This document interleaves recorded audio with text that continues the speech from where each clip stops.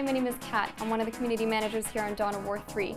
We recently invited some fans to get to the studio and get first hands-on experience with the Gamescom build, so we're going to sit with them and get their impressions on the game.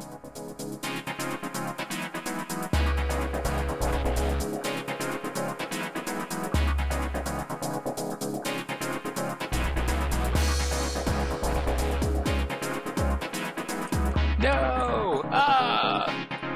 Mistakes were made! Holy sh... Oh god.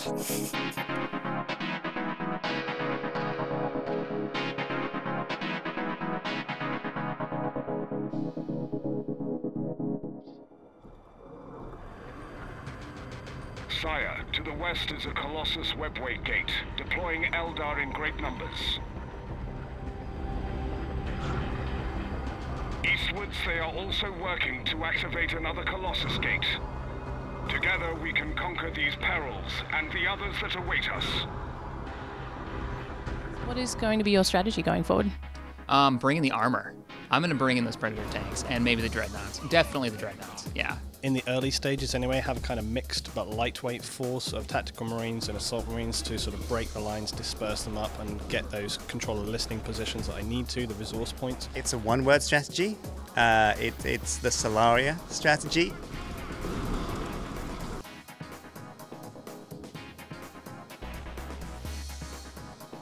Artillery, come on! Come on, come on, come on, come on, come on!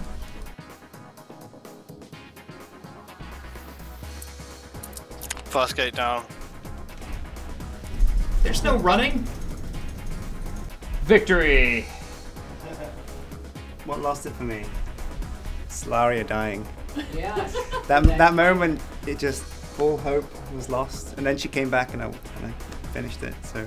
She came off cooldown. Yeah, exactly. Right at the end, I was like, I'm not gonna win this. There's no way I'm gonna win this. Solaria's off cooldown. I'm gonna win this!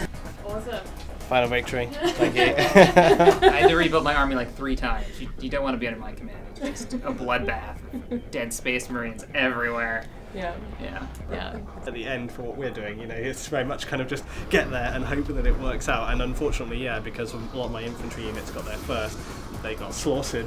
I focused on, yeah, the lance cannon and heavy bolters, but yeah, it all came down to Solaria, and then when she died, I was like, oh. And it really did hold me back. Like, she's slow, but she packs such a punch, you need her for the end.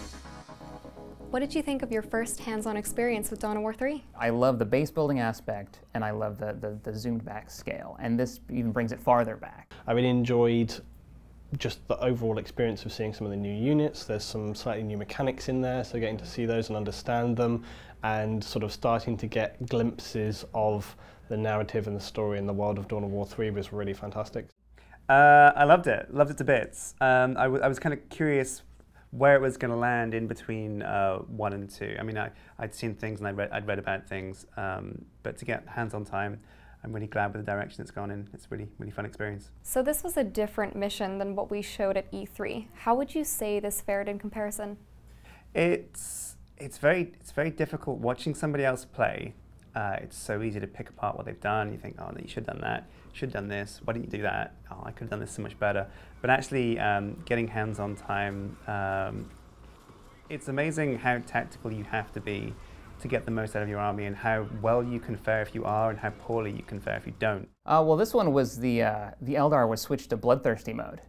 Yeah, I mean, they are ruthless. And I mean, we just got out of playing it, and I got wiped. My force got wiped twice in the last one, just wrecked. And I knew what I had done wrong. I mean, I think that's the best part when you're playing a good strategy game, is that you say, oh, okay, that went terribly.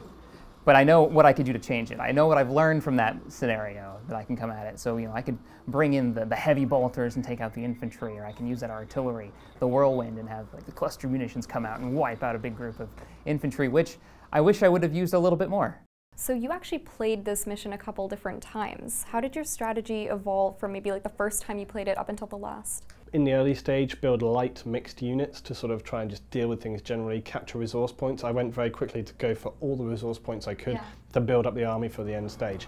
And that worked absolutely fine. Dealing with the first gate was fine. Dealing with the second gate, my mistake was that I left it too long. I underestimated the power of my own force, and that's something that you kind of will obviously get used to as you play and go through.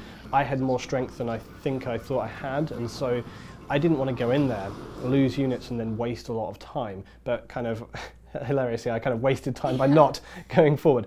Yeah, once the pressure is on to like get your troops in there and you start making mistakes, I can see how this is going to be fun in multiplayer.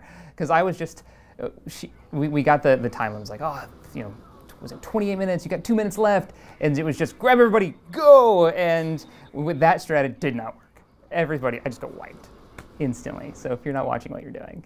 Like I said, there are troops everywhere, and so while this favors Laria, it also favors the whirlwinds that are just like amazing artillery. The range on them is huge, and the damage they can do to clusters of troops is insane. So when my scouts kind of went through some fog, I think, and then just saw like this big spread, and I thought, I've got 4 whirlwinds, I'll kind of control group into 1, 2, 3, 4, and just go bam, bam, bam, bam, and it worked out beautifully. I actually had a lot of fun with the scout snipers. Yeah? Yeah, I like to bring them in behind my infantry line. And I like how the infantry would, you know, I get a good battle line going, and then I could bring the scout snipers in. Or, I mean, Dreadnought. Just you can't go wrong with a Dreadnought. Yeah. Taking the cover, I found, was something that was, it's really good to jump in there with your assault marines, you know, try to kick the enemy out, or use Gabriel's ability to disrupt them out of this, you know, then take it for yourself. Well, I suppose her skill set is very, she's got the rocket strikes and like the spray, I don't know the specific names, but they both seem tailored to dealing with large clumps of troops, and that's definitely what the Eldar were predominantly coming at me with. So she's not indestructible, and certainly towards the end of the map, there are some really big units that deal with her a lot easier. So you kind of realize she's not a go-to solution for the whole thing. And the combat drop pods, those, just putting them in the middle of a group and watching those guns come out the doors was great. It's very satisfying. Very satisfying. Or just landing on infantry, using them as weapons to disrupt a field, you know, and have your Space Marines run down the ramps. That's pretty fun, yeah. We just wanted to give a huge shout out to our fans who came in the studio. That was Luetin, Yogscast Sjin, and CaptainShack.